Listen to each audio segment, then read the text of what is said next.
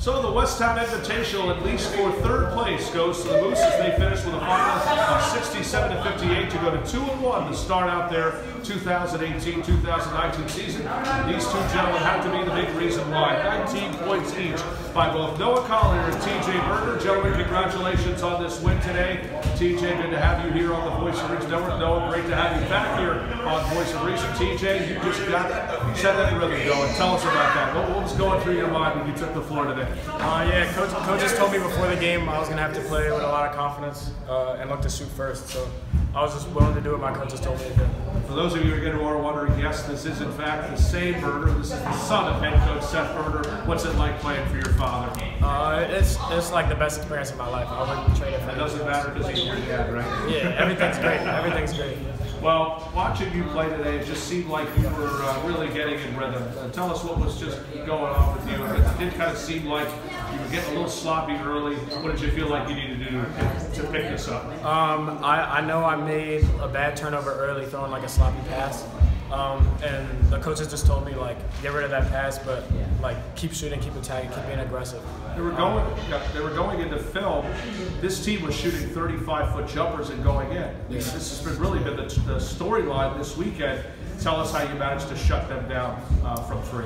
Yeah, we switched to a 2-3, and instead of protecting like the drives and high post, we tried to extend the 2-3 out and protecting his threes. And coming up next, you'll play in the St. Maria Goretti tournament against the Miller School out in Hagerstown.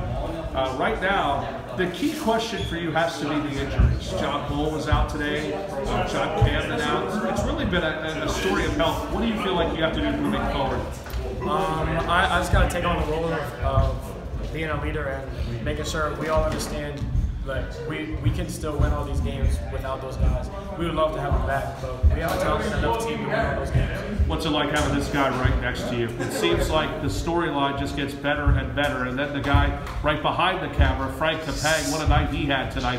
Let's talk about his performance. Can we talk about? Let's talk about it. How big was Frank down the stretch? Frank plays so hard. Frank talks a lot on the court, whether it's to us or the other team, and like Frank never complains. He just keeps going hard. It's great to have him. He is a fun player, and when him and John, and that's really been the story, is those two, him and John coming over from Church Farm together.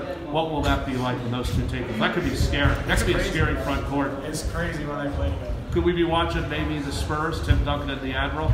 That's a possibility on that. Something like that. All right, let's bring in the man who we've been dying to talk to as well, Noah Collier. Your stock continuing to rise from Villanova all the way down to low D1 schools. Tell us about what's been going on with you these days.